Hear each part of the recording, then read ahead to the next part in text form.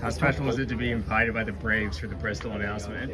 Yeah, no, it was really cool. I appreciate them doing that, and like I told those guys, look, I'm really just a fan, and I have no ties to baseball or anything. So just and I've said that for years, that they've really always treated me with a lot of respect and far more than I deserve, just for watching like everyone else. So proud to represent them in a small way like that, and I think they have a really cool event on the horizon. I'm looking forward to watching it.